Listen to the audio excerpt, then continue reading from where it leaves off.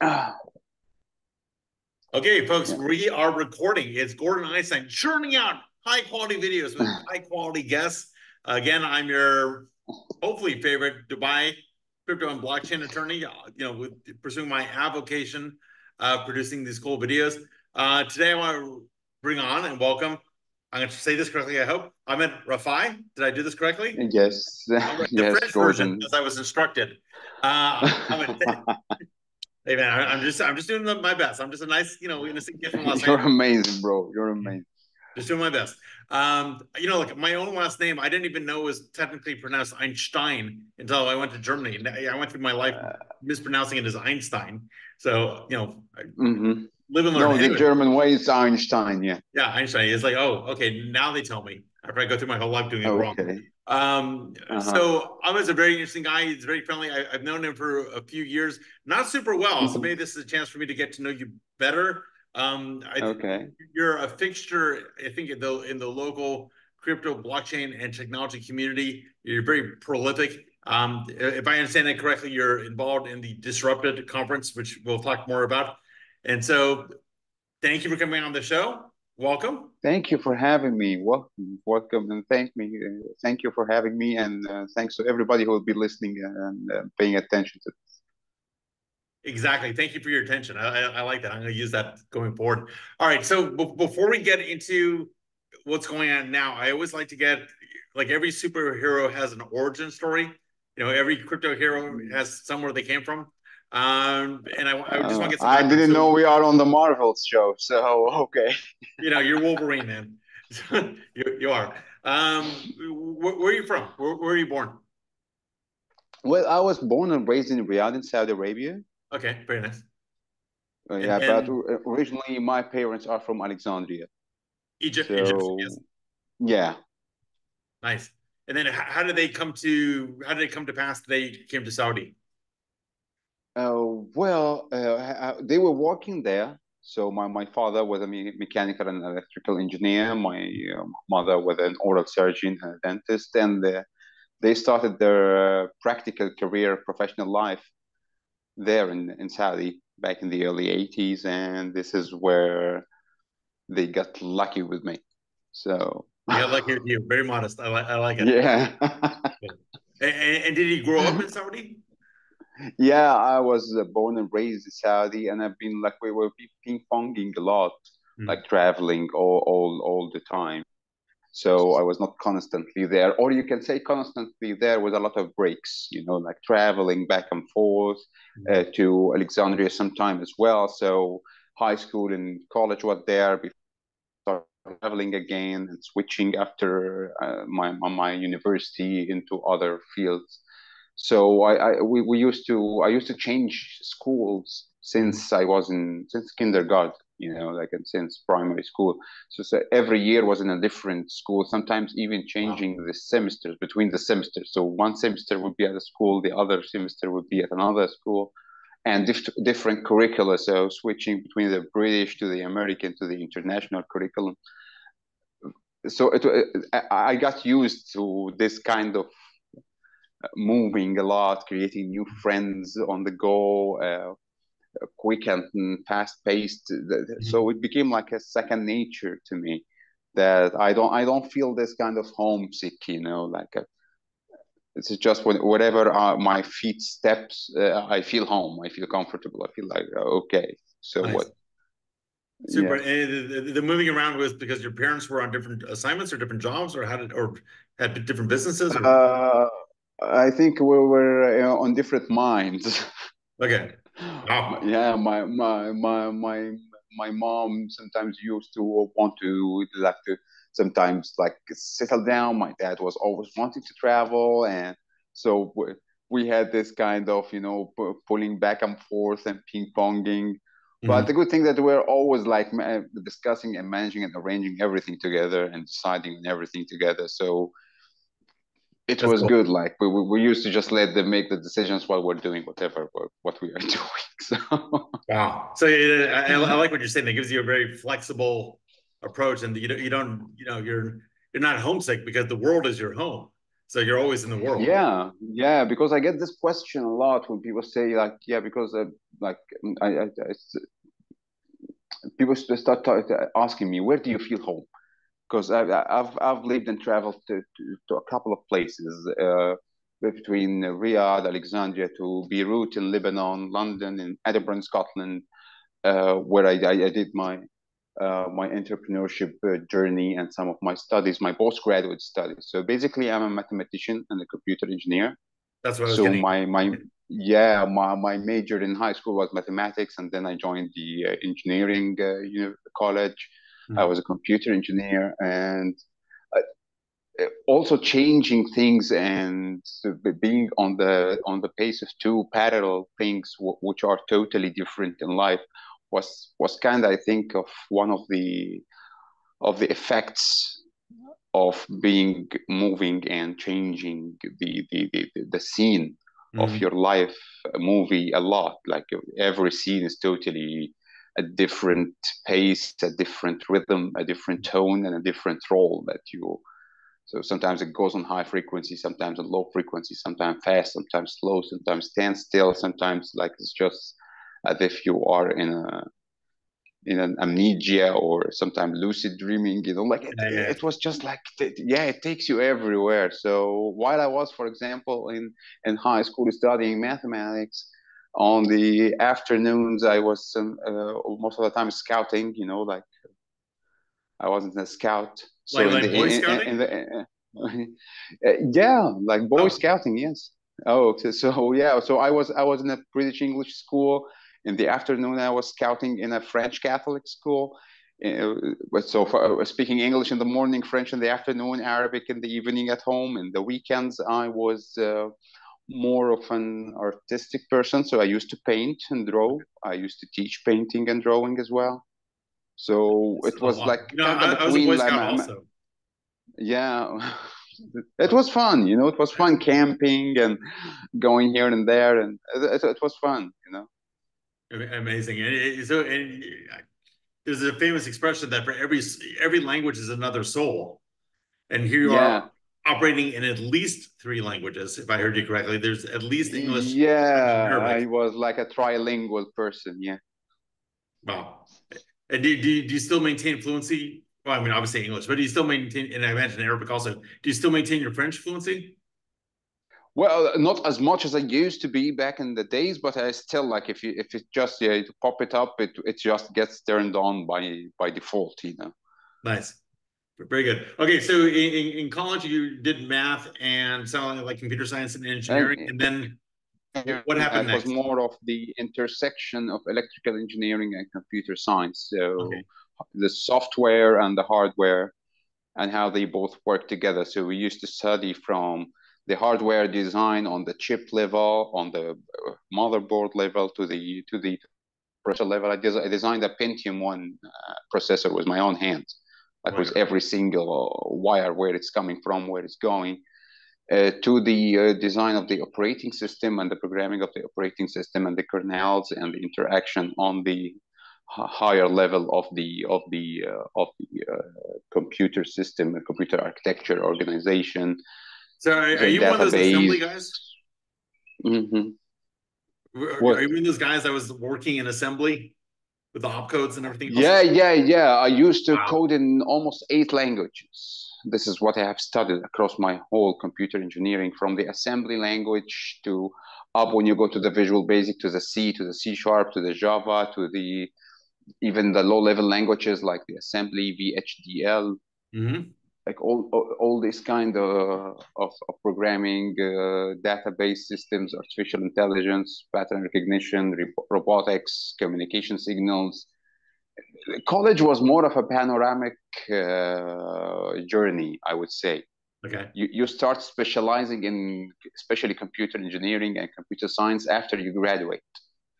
It's Yes. like the medical school. You graduate as a general practitioner, and then in your master's, you start to specialize, whether in optics or surgery or whatever it is, what you're going to specialize in. Engineering is more or less the same thing within every specialization. So you get the panoramic kind of view in college in your undergrad, and then you take it into a specialized and a more laser focused career in your master's or in your practical implementation. So tell me your path after college and where. No, well, while I was in college as well, like the same as in high school, that I was studying mathematics, and on the side I was doing painting and drawing and landscaping and portraits and architecture, and it was more switched like on the both sides of the spectrum. You know, in college it was the same You got the thing left brain and you got the right brain.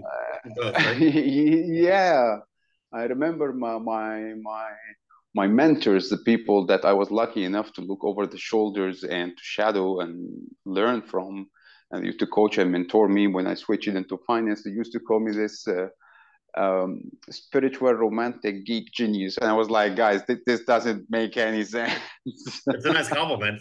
Spiritual I don't know to take it as a yeah. I don't know to take it as a compliment or as a freak. You know, it sounds a little bit that like things are not working out here in the right way. But anyway, it was like fun from them. Well, look, so, I know you in 2024 and things worked out. So I can go back in time and tell your teachers to just relax.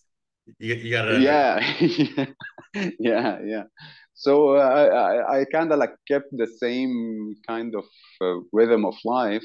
So I was studying computer engineering, and in the summer, I was like, this was my summer job. I was running like entertainment and hospitality industry. So I was managing some of the private beaches and the North Coast and on the Red Sea, and then I was hosting the concerts for some of the most famous regional singers and international singers, and you know, the DJs and EDM music concerts. So back in these days, it was like the hype of EDM, you know, Tomorrowland, and you know, like and all the DJs like Tiesto, Armin van Buuren, Paul van Dyk, Eric Morello, Antoine Clamaran. Oh my gosh! Like, I can't believe you said that. I literally just had on the screen. I was showing my wife Paul van Dyk. Paul van Dyk is a living legend. Like, yeah. I say I got to do this. I'm going to do something completely unusual for this podcast. Don't go anywhere, dear audience. Don't go anywhere. Hold on. Okay. I know. We're gonna play some music now. You're gonna be DJing for us. Just for a moment, if I can do this without screwing things up. Hold on here. Oh no. Hold on. Let's see if I can do this. Here we go.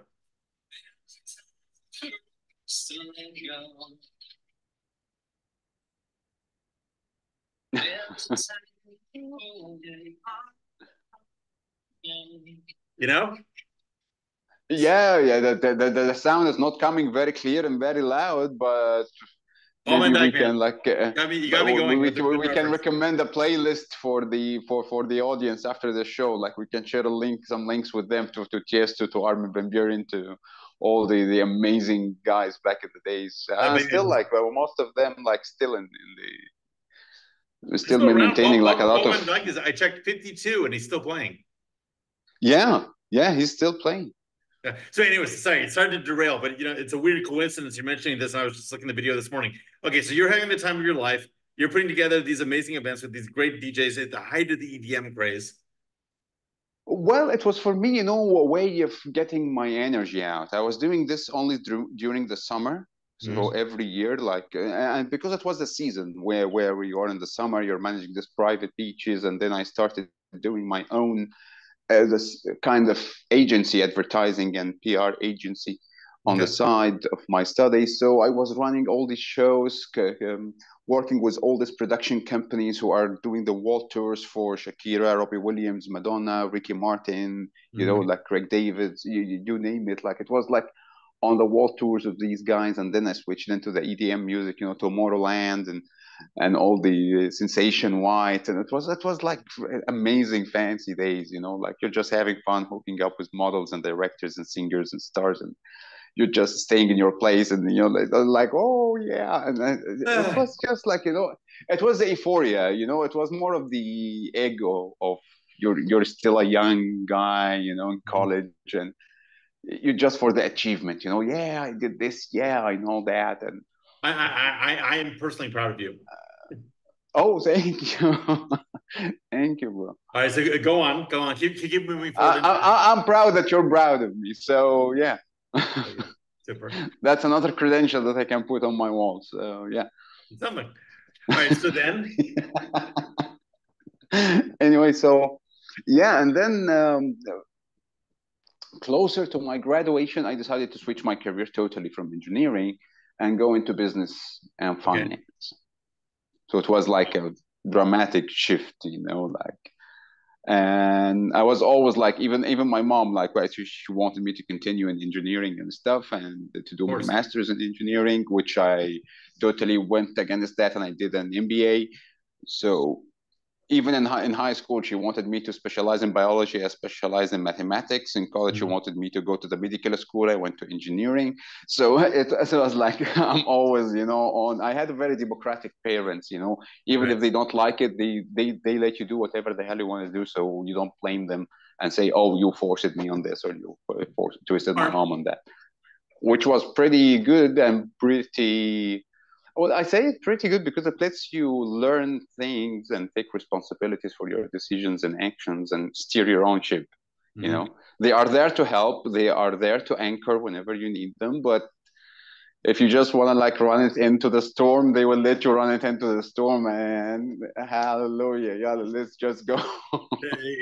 It was a funny life. Yeah, it was a funny life. So yeah, I decided to switch, and then I started preparing myself to the transition from the engineering background to the business background. So I did my European Business Competence License in Business from Krems, Danube University of Austria. And then I did the pre-masters, the pre-MBA. So I get acquainted more in depth with the business topics, and I did very good in business. I found like I'm studying business. I was like the only candidate in the license in the European that was coming from engineering. I was only me and another guy who was coming from law background. He was a lawyer, studied law, and all the rest were business grads and commerce and trade grads. And for the record, I was a top scoring candidate. Like I love business. Like I attained the highest score in that. And I remember the professor at that time on one of the subjects. He was from Texas, and he focused my attention and brought to my attention that the most successful people in business are engineers.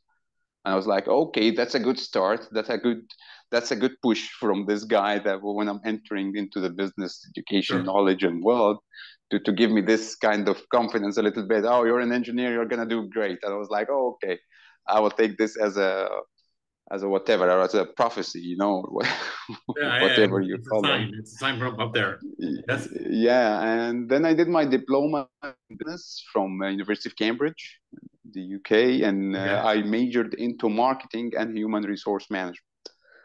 What a change! Yeah, that was especially really the resources side. Yeah, that was a dramatic change, and then I switched it into totally something different. So I got the grasp of business.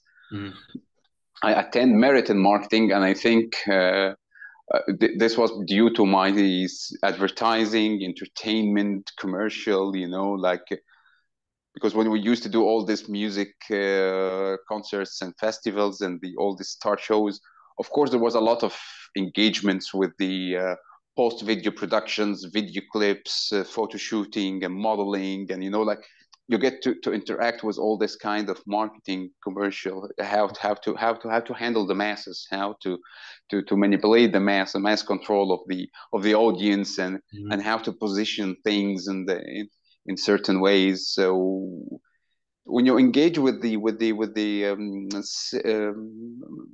like music, especially the music, the EDM as well, we used to do like other singers, like it's not only EDM, like some pop stars and some like this. You get to have this marketing DNA in you. Of course. Okay, so that was actually your internship before your studies, in a way. Yeah, you get to know how to run a show. Yes. Behind the scenes, how to pull it off and how it really works. Like you see the kitchen, how it's cooked. So it was like, yeah. Did that remove the romance, or did that just add more depth? It add more depth, and there is a hell lot of another kind and a different angle and a different lighting of romance Sure. behind the stages. Like and it depends on you how you look at it. You Okay. know, Yeah, sure. it depends. So there are different kind of romance behind the scenes. So yeah. Interesting. But maybe Okay, so I'm just was keep like going. the I know at some point this yeah. wait, for the audience, at some point this could end up with you being a master of tech and crypto and events here in Dubai. Well, that was very strange as well, because like while I was studying business and finance, because I did as well the PMT, the professional market trader license, and then I became a trader. Wow. Okay. A financial trader, FX and money When markets. was this? This was after while I was switching into business, and I finished my studies of the business license and my PMT diploma and the PMT, the professional market trader certificate. So I what year, then went more or less? into this was just 2010 when I Okay, so finished this shortly kind of after stuff, and Bitcoin, it was shortly after the yeah, Bitcoin white and paper. this was the sparking light or fire of the Arab Spring. Yes, I remember. And then I went into the army. I was a lieutenant troop leader in the air defense forces, just in the middle of all this action of the Arab Spring. That was like, whoa, Sorry, in from, Egypt? yeah, it was back in Egypt before I traveled. It was within my time when I was in between Egypt and Lebanon in Beirut. I lived a little bit in Beirut in Lebanon. It was beautiful, Okay, all so the beauties in Lebanon. you're in Egypt when Mubarak gets overthrown. Muslim Yeah, Brothers. at that time, Doing I its was thing. called for my military service, and I was nominated as a lieutenant troop leader in the air defense forces. And I was like, whoa, going from all this, like concerts and beaches and, like Palm, Las Vegas, Germany, Belgium, like what, Tomorrowland and Sharm el-Sheikh and Hurghada and all this amazing stuff into the army. And like, whoa, that's a totally different world. And you are a lieutenant troop leader. You're in charge of soldiers and missiles and firing battalions, and it's like, and the world is going crazy. You're not just like in the regular days, the quiet days. No, you have a president who just stepped down, and the whole thing is in chaos, and the whole region is on fire. Like it's not just your country; it's almost from the ocean to the Gulf. So it was intense. It was fun, to be honest. Like I had a lot of fun that period. Like when I remember it, of course, I was not feeling all that fun while I was in the middle of the action. But after it passed, I was like, oh, I look back at it and I was like, that was fun. Like that was really a lot of adrenaline involved. Like Yeah, that not was everyone can say that really. they did something like that.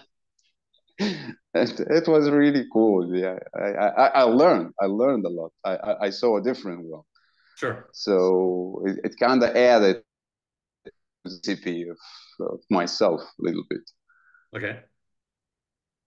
All right, so And you then get I through the service, switched you get through the Arab into Spring. finance. Crazy. Yeah, that was really crazy. Yeah, and after that, just on the brink of it, like 1 month after I joined the army, boom, the world is on fire. I was like, okay, great, that's a good sign, guys. You shouldn't have let me in the first place. Maybe I'm the reason. So yeah, I think Tunisia was the maybe reason. I was the mistake that you guys did and spent the whole entire Middle East. Like I blew it up. I Middle East up. So it was like great. And then I started into finance. I became an FX and money markets trader, more of a technical trader. Okay. I started teaching as well.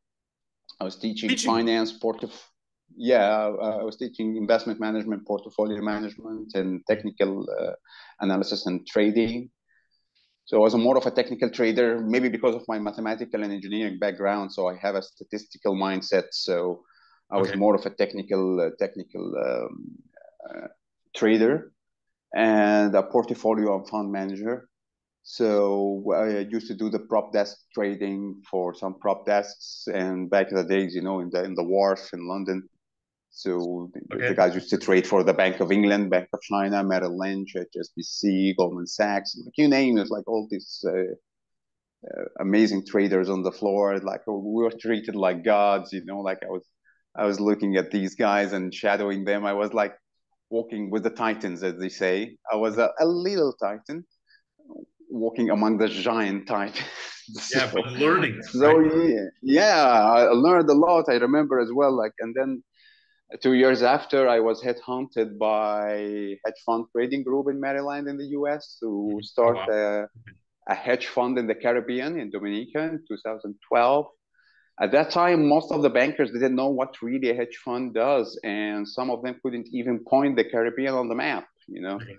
So it was The world has really changed. fun, but yeah, the world has changed. So we like I kind of can say it like I started a hedge fund from scratch. I built it from the ground up. Mm-hmm. And we were at that time, like I was looking at these guys, I was like as if I'm in a movie, you know, like all these Wall Street guys and BlackRock guys and the New Mm-hmm. York Stock Exchange derivative traders and the lawyers from Malaysia and Hong Kong, from the Asian side, because this was most of the derivatives and the structured and the exotic products were developed and traded. And oh my God, and we had the operations based out of Colombia.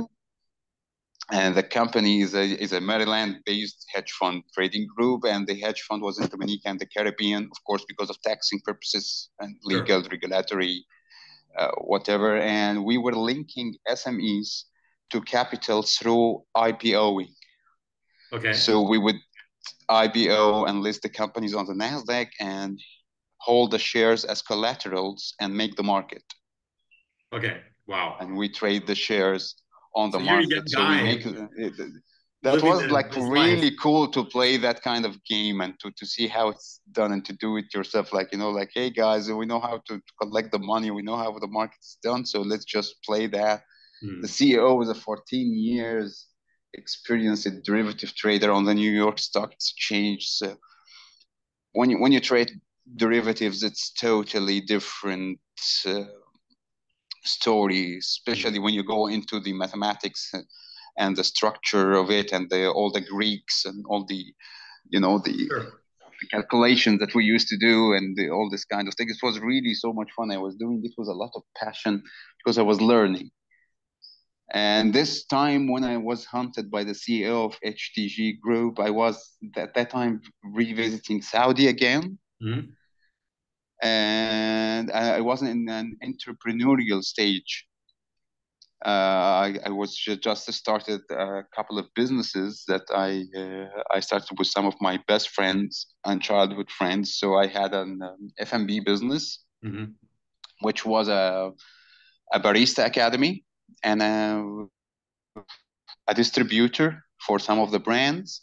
And it was a walk-in morning cafe, brunch, bakery, and a place. But it was just I did it for myself. I first started it as that I wanted to build a place where I personally would like to sit and invite my friends to Okay. sip coffee and pull the strings of the conversation. I got this franchise from Espresso Academy Florence that they want to open an academy to train baristas. So we used to train. We were Bro, I'm mainly a sorry. One barista. moment you're in the Caribbean at a hedge fund That trading was derivatives, and the next moment you're in Saudi with a No, I was in Saudi, revisiting Saudi after all this craziness, okay. and I was revisiting Saudi during my entrepreneurial life stage where I had a retail fashion business and the F&B business. So I You've I already had like I, I working got lives and to you're like in your 20s or something. yeah, Okay. that was after the army and the Okay. stuff. I got two of my friends that I partnered with, and we opened a retail business for men casual wear. So where we were manufacturing footwear in China, leather goods in Turkey, and jeans and shirts in Egypt, and we were like wholesaling and distributing them all over the country. Okay. Beside our retail store. And then I decided on the side of that, I was helping one of my college colleagues from engineering with his IT company. So I was a usability engineer and information architect and doing business development for web development, ERP, CRM design, mobile apps. So I went into the whole journey of the usability, readability, ergonomics, the information architecture, the prototyping of apps and iOS and the very early days, of designing ERPs and CRMs and all these applications for companies and doing all the desktop and mobile applications and web portals for companies in different sectors. And I partnered with these two best friends of mine in the retail business, in the fashion and the retail fashion. We were manufacturing and wholesaling. And then I decided to do something by my own, which was this FMB, the Barista Academy, and a franchise, the official distribution for cafes. So I was the official distributor for Häagen-Dazs, if you're German, so the ice cream. For I don't think Illy, that's the a real German Italian. ice cream. I think that's a little bit of a branding. Uh, yeah. But So I go was the ahead. official. Yeah, I went into this kind of thing. I was the official distributor of Häagen-Dazs, of Illy, the Italian coffee beans. Okay. The Fornetti, the Italian bakery, Boncola, the French tarts, And and you're La still Roche, thin, so the I don't know French how you did syrup. that. Yeah, it was cool. I actually did it by luck. I just had this store next to my fashion retail business, and I just said, like, I would just make a place where I would love to sit. I would Okay, just make well, a coffee I'm shop gonna stop you because my this own is way. all awesome. But how do you get into crypto? Well, I got into crypto. That was totally a different story. Like after that, I exited my fashion retail business. I sold my 33% share to one big merchant for 25% profit. And I decided to close my F&B business, which was consulting, like Okay. the third business line for us was to be an F&B place. We were just distributors for these brands, which is I just mentioned, and we were training baristas at Starbucks, Costa, Sofitel, and supervising the operations at these cafes and hotels, and doing HR consulting and HR supervisory for the F&B industry. So I decided to close that business and make a management contract to another company because I wanted to it was tying me. So I wanted to be a little bit more free and travel and stuff. Okay. And then Get back to your came roots. yeah, exactly. Go again on another surfing the waves, like back in the days when my Wall Street mentors used to just like, they were I think like we were living the life. You just take the surfing board and they were just going to San Diego to surf the waves all day long, and all that matters how many waves have you caught today. You just keep counting the waves, and and they do all this road, Seattle, San Francisco, the Okay, whole route up there. yeah. Yeah.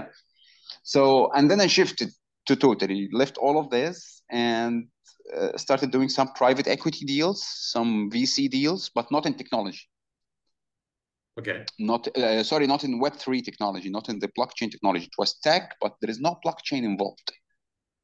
And this was part of me finance. I was a CFA instructor, the chartered financial analyst credential. So I was teaching a lot to CFOs from sovereign funds, from private equity firms, from investment banks, from commercial banks. And this is how I used to get my clients. The people that I was teaching them how to do business. So we know each other on a knowledge, practical implementation level. So this is how the trust came in. So I was doing all these structured deals, investment banking deals, private equity mainly, and then venture capital kicked in. But there was nothing crypto, nothing blockchain at all until I got one email in 2018 Okay, so from a this is the company. crux moment, 2018. You get the email Yes, and X. Then X happens. I can't wait to hear about X. exactly. So I got this email and I was like, oh, okay, this email inviting me to Dubai for some private meetings and dinners with investors and startups from Europe and the US and stuff. And this email is inviting me to be in Dubai the next week for 2 weeks. for these 6 private meetings and dinner, one meeting and dinner every other day. So one day yes, one day no, and you meet every day of these days 1 or 2 startups. Okay. And most of them were from the US and Europe, and you have like 8 to 12 investors on each dinner or meeting over the course of 2 weeks. And I was like, okay, this email is just popping in my inbox right now, asking me to come next week to Dubai for 2 weeks. I've never been to Dubai Who was before. from? I will tell you the story how it came. Like Okay. I didn't know the senders. I didn't know the company that sent me this email and stuff. But it was like interesting. I was like, I don't know. I just like literally saw this email. I went on Booking.com, Skyscanner. I just booked my flight, booked the nearest hotel to the airport in Dubai because I didn't know anything about Dubai. I haven't been to Dubai before.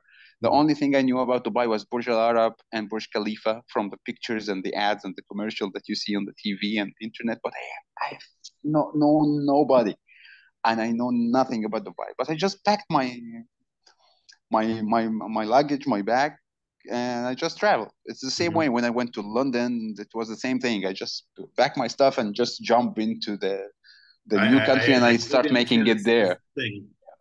Yeah, when I did it to Lebanon in Beirut, it was the same thing. I just jumped there, and then I get out of the airport. I will figure it out where to stay and what to do, and maybe buy everything from scratch again. So, and this explains the period of my life when I used to change schools every semester and every like. Okay, so what happened? Tell me. Yeah, that's what happened is that on the first 2 weeks when I arrived in Dubai. I was like literally out and about all these 2 weeks. I rarely recall a time when I really went back to the hotel unless I'm dead, like I'm just going to sleep and stuff. So I was like out and about, finishing these meetings and dinners, going to almost every conference or every event or every happening, stepping into every hotel and building and meeting everyone and his dog, like literally, as they say. Sure. I went to all the events that was happening. The city was buzzing and vibing, and not just technology and Web3. I was going to aviation, industry, manufacturing, wood, furniture, conferences, health, food, like everything. But the company that, as I told you, this meetings and dinners was focusing on blockchain and crypto. The startups who were pitching on these private dinners in the evenings and the nights were crypto and blockchain. Of course, I knew about blockchain and about Bitcoin because back in the days when we were doing this, when we started the hedge fund, and the CEO wanted to start mining. Okay. Back at that time. So we got into the mining things of Bitcoins and blah, blah, blah. But when I came to Dubai in 2018, years after, and I saw these startups, they're talking about blockchain technology itself as a database technology or a distributed ledger technology. Not about Bitcoin especially. Of course, there were some who are focusing on Bitcoin. So I started like paying attention more, and I say like, okay, this falls in line more or less with it's still VC, still tech VC deals. Interesting. So your angle into the blockchain and crypto revolution really was this email, and whoever sent that email was oriented on the space. You come to Dubai, you see a whole bunch of different companies, not just blockchain, crypto, everything. But this is your first kind of deep dive. Yes, it sounds like. Exactly. So over these 2 weeks, I started like talking with the CEOs and the founders of these startups, talking with the investors that I meet every other day on these meetings and dinners, and hanging out with these people, knowing them on the personal level. Like we go after these dinners for a couple of drinks and then like talk about life, go visit them, see them and their families, hang out a little, dine together, like. So and then while I was there, one of my friends who was starting a new brokerage company or an investment bank in Malaysia, and they wanted to open a branch in Dubai, accidentally is texting me, hey, bro, what are you doing? I said, I'm in Dubai. He said, what the hell are you doing in Dubai? I said, I have totally no idea. I just got this email and I just packed my stuff and I'm just here. It was literally the other day after I arrived in Dubai. Like I just arrived, woke up, and He said, okay, I have one very big client with some very big portfolios. We're managing this. I'm going to assign you as the fund manager on this big Emirati client. Tomorrow you're at his office, like talking with him. I went to talk with him and his partner, and he was talking about tokenizing his business. Oh, yeah. That conversation happened a lot. Yeah, that was 2018. Whether it makes sense or not, that conversation happens a lot. Yeah. And he used to work for the ESCA, for the Emirati Securities and Commodities Authority. I sat down with the head of the issuance and disclosure of the ESCA 2018. You know, the first ever conversation with the Securities and Commodities Authority was with this guy, because he was the head of the foreign affairs of the ESCA. His cousin was the head of the issuance and disclosure of the ESCA, and they were still shaping the what is blockchain, what is ICOs, how we can have this into the financial system of the country, how can we embed this into the strategy of Dubai, what does it mean as an ICO, or all this kind of new funding or capital raising structures. And it was exciting. You know, you're just new in town and you're the first one to step into your life is crazy. Federal, the federal authority of the country before anybody else was just like, I was like, what the hell is that? Like, I barely like just stepped into the country, guys. Like, I'm just literally 2 days here, and I'm sitting with all this in Abu Dhabi. Like, I was like, that was crazy.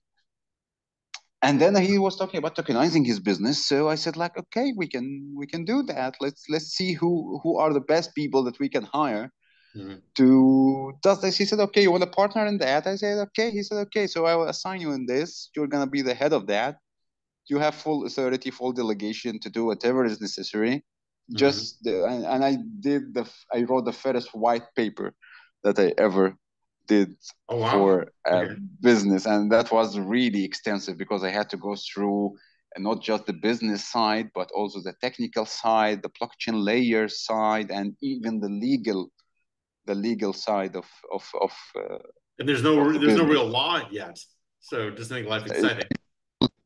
I had to see the regulations or the declaration, the compliance rules that we had to make in every country.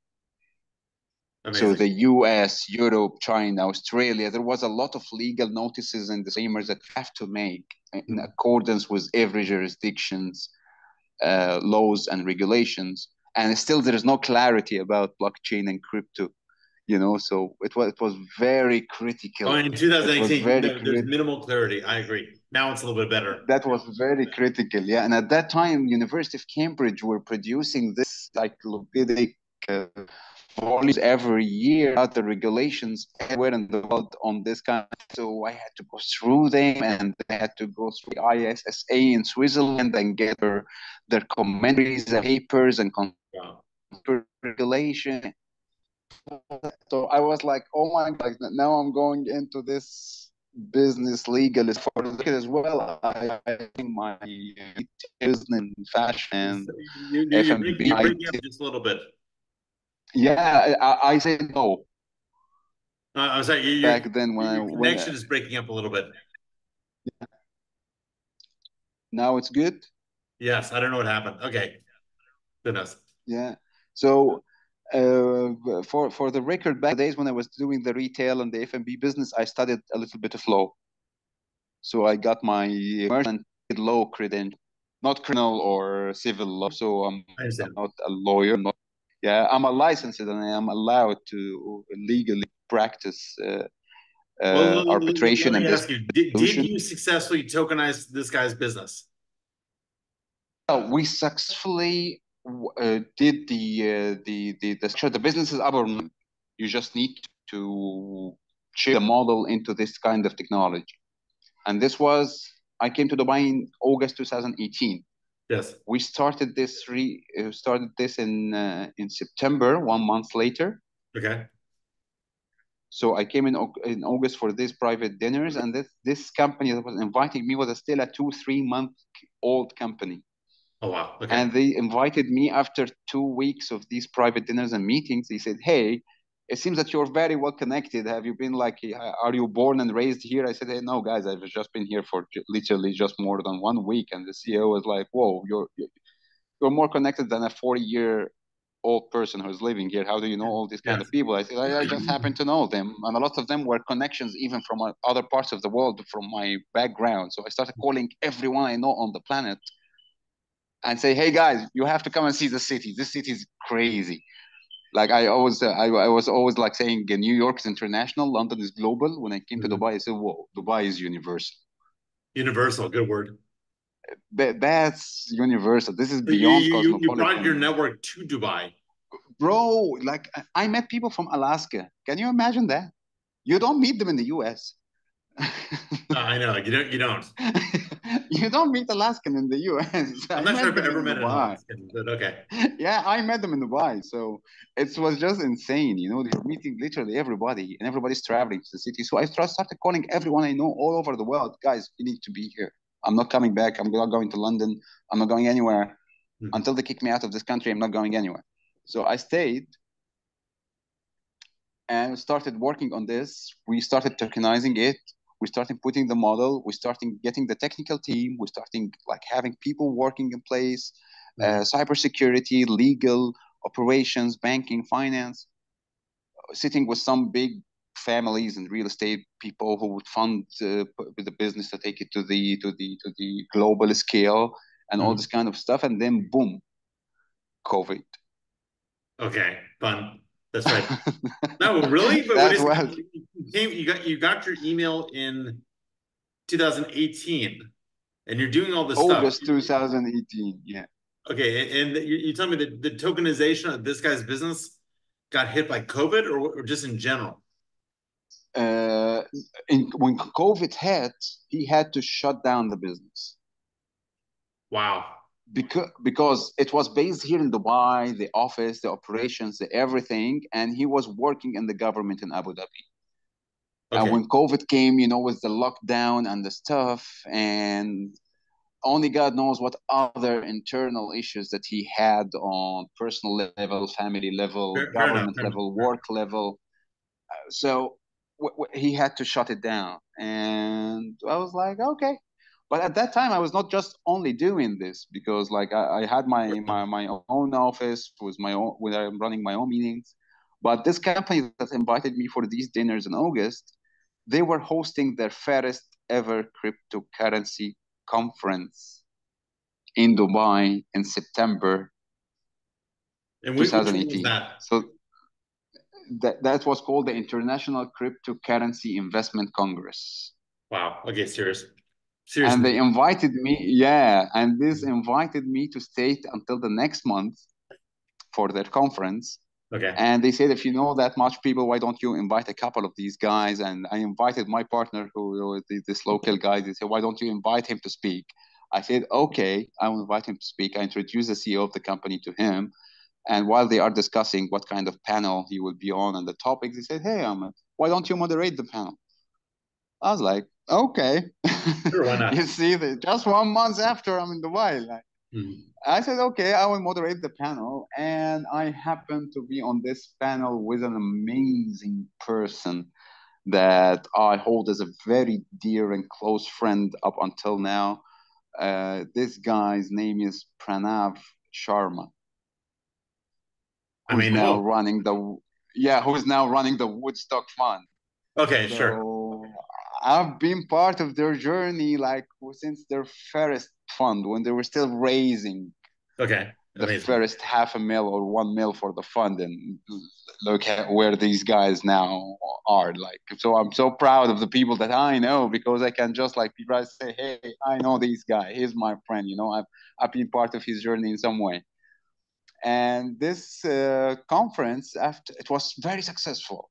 I think everybody who was on the radar of blockchain back in the days globally was talking about this conference because it was the first of its kind with this name, International Cryptocurrency Investment Congress, in 2018 during the hype of ICOs and all this kind of it. So people who even missed it or didn't know about it, they heard about it even after.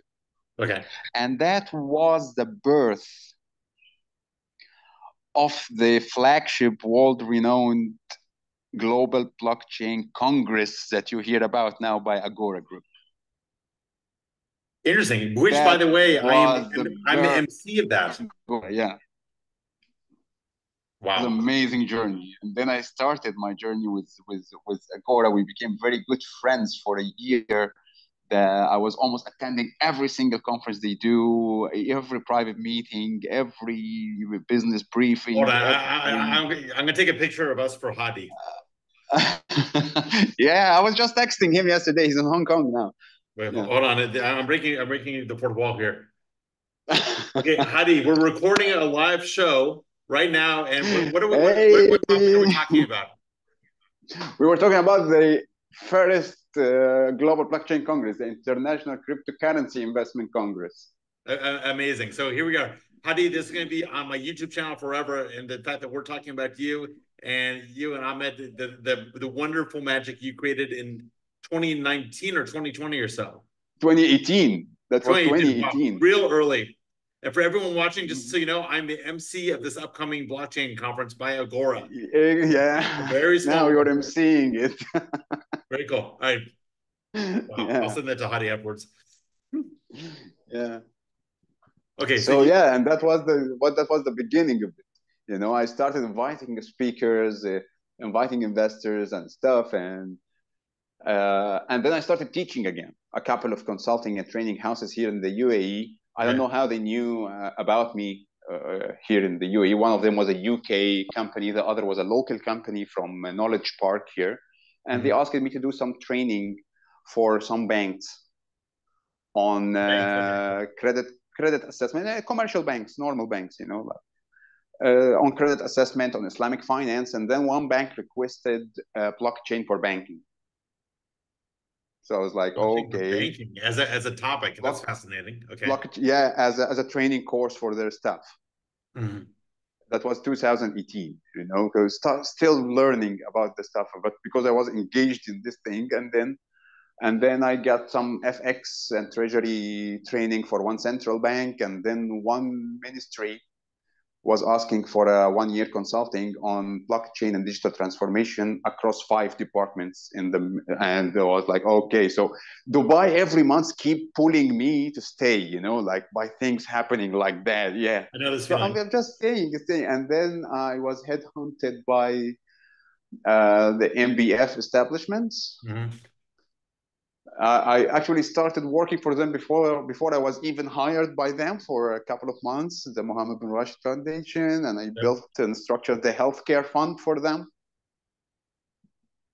And that was crazy, yeah, pretty crazy. And then and then Hadi, that you just, he just told me, hey, Ahmed, we have been friends for almost a year now.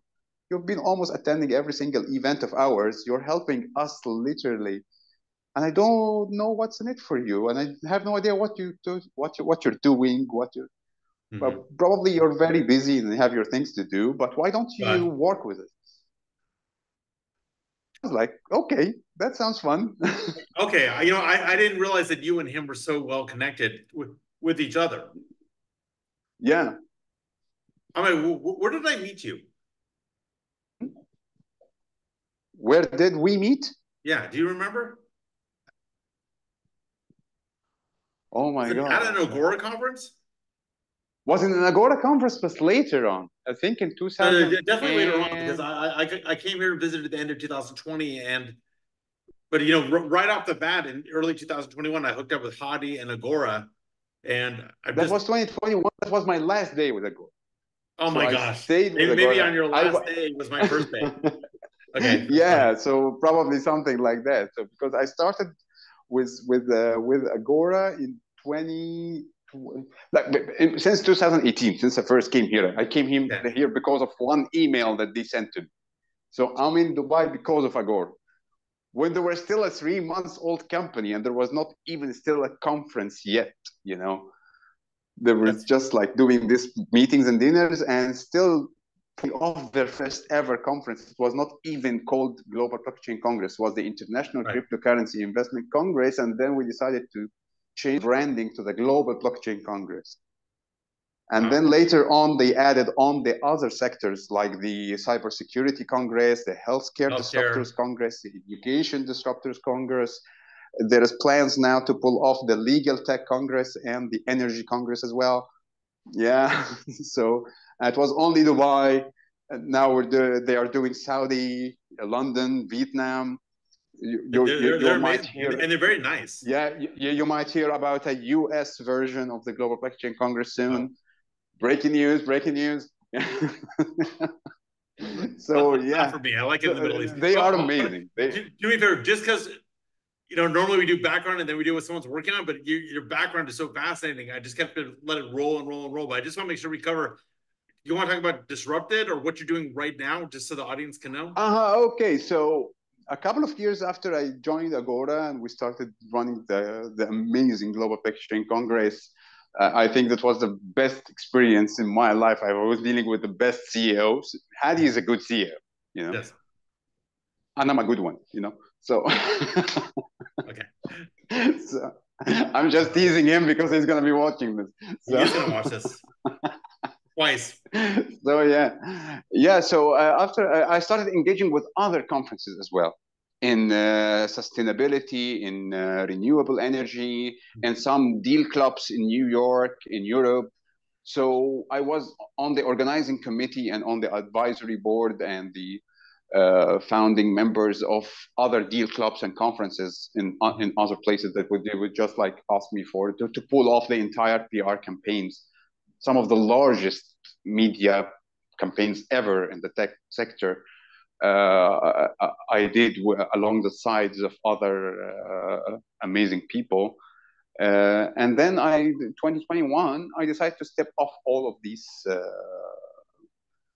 We came to an end in our business relationship, me and Agora. And then I decided to step off the organizing committees of other conferences and other clubs here and there, just not to create any conflict between them and each other. And I decided to start my own journey, which is Disrupted, that you have been asking about from the beginning. This is how I came all the way. Yeah, because you said let's take it. Yeah, so I decided to start Disrupted, and it just stuck in my mind like this, So what's the fundamental idea behind Disrupted? Well, the fundamental idea behind Disrupted that I wanted to take it to the next level. Meaning, which means what?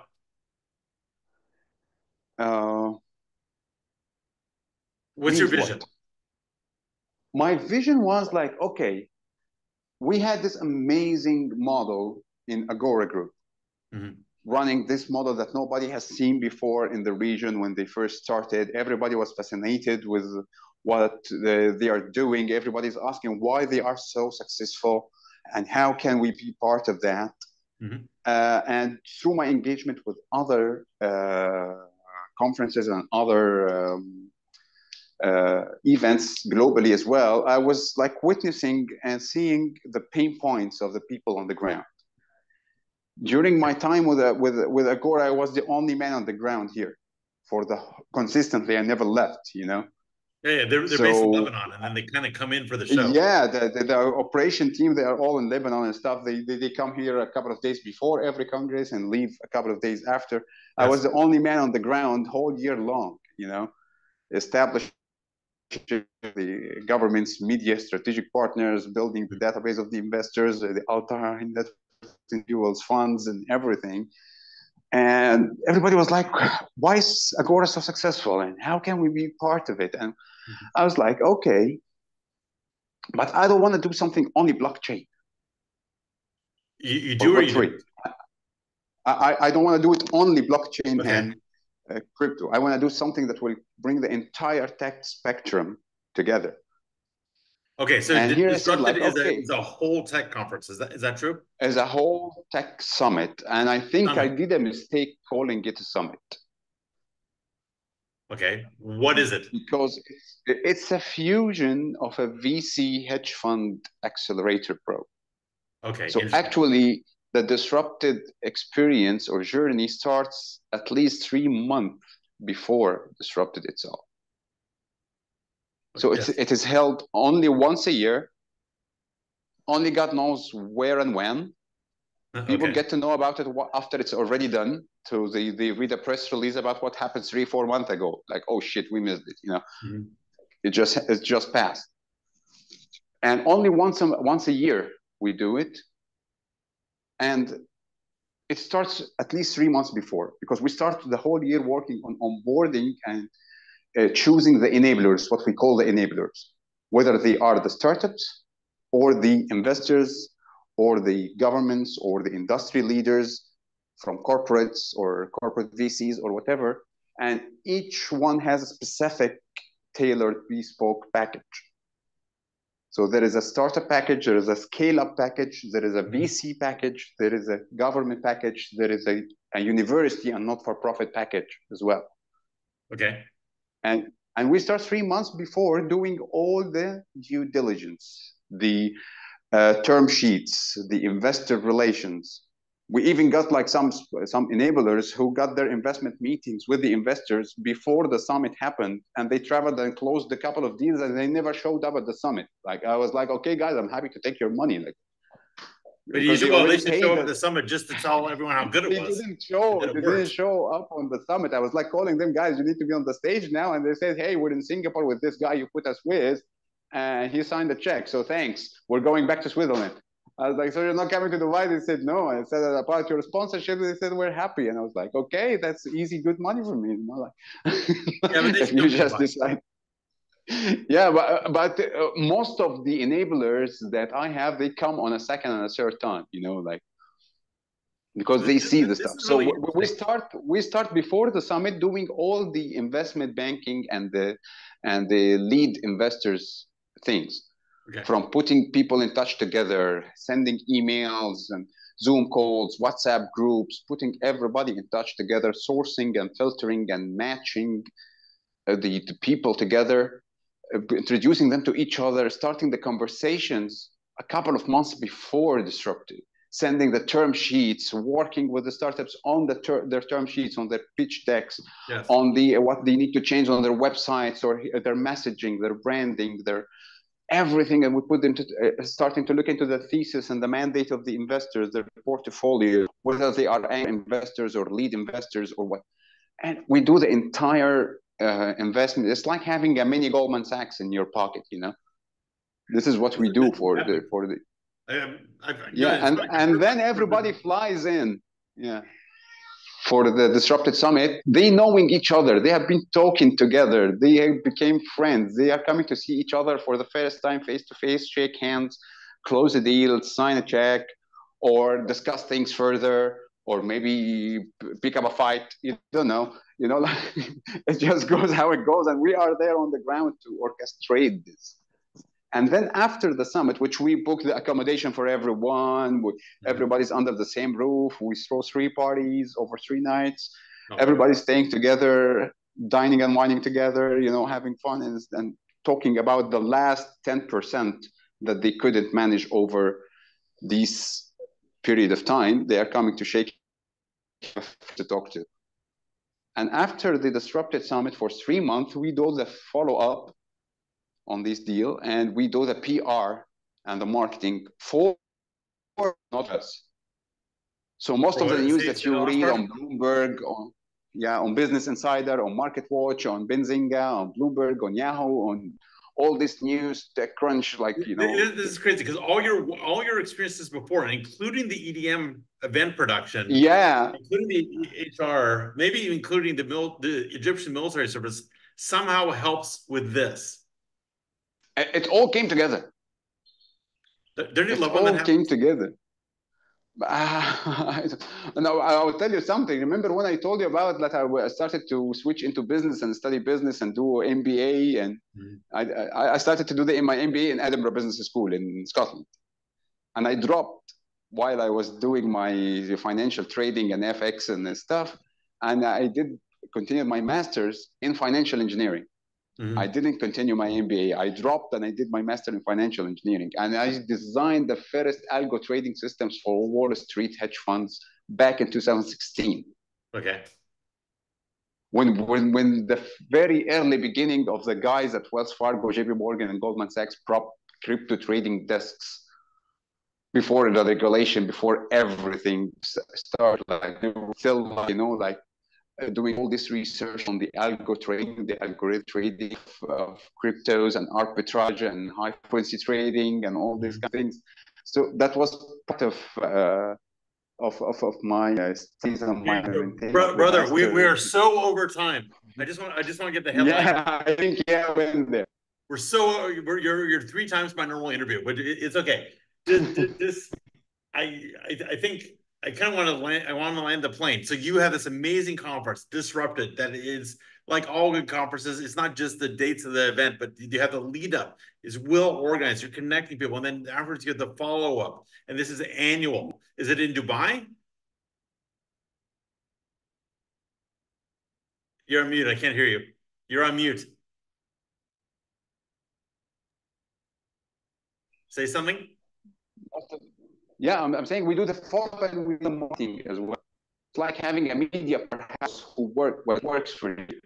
So we're starting the new all over the world, not about ourselves, don't brag about ourselves, but a lot of the news that you read on the internet, on the social media, the groups about startups and deals, and we put this news for these enablers of ours. We don't put news about ourselves, we put the news out because they enable us.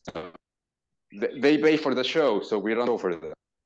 I like it. And brother, I'm sorry, your signal's breaking up a little bit. Yeah, I was thinking that do the marketing also. Most of the articles, most of the news that you read about startups and deals and stuff that about all over the internet on Benzing, on Watch, yes. Inside Bloomberg, Yahoo. We put this news for all these startups and enablers of ours. So this is part of the follow-up and the marketing and the PR of Disrupted. That's why I mistake calling it a summit, because it's a media powerhouse and an investment bank. It's much more than a summit. It's much more than a summit. I couldn't come up with a name then when I started it. Like, what should I call it? It's the Nexus. Maybe we can call it Disrupted Nexus. Yeah, here, see, maybe you should join us, bro. You should join. Hey, man. You're getting yourself a job here. Okay, great. That's dangerous. Okay, so my friend Ahmed, we gotta stop because we're at 1 hour and 15 minutes, and yeah. But I really appreciate your time. You know what? There's so many layers to you that I didn't know about. So much stuff you've done, so much you're involved in. I didn't know. Thank you, bro. I'm thrilled you took the time. I feel like I got a new friend here. You're cool, and you're like motivating me and jazzing me up, and I think you will for the. Oh my God, that's huge, bro. Thank you. And we're gonna tease Hadi endlessly now. Yeah. We're gonna tease that. All right, cool. I'm gonna stop the recording. Soon, so I'm gonna put all your contact information, everything for Disrupted in the show notes so everyone can see it. Okay, audience, thanks for sticking with us. That was amazing.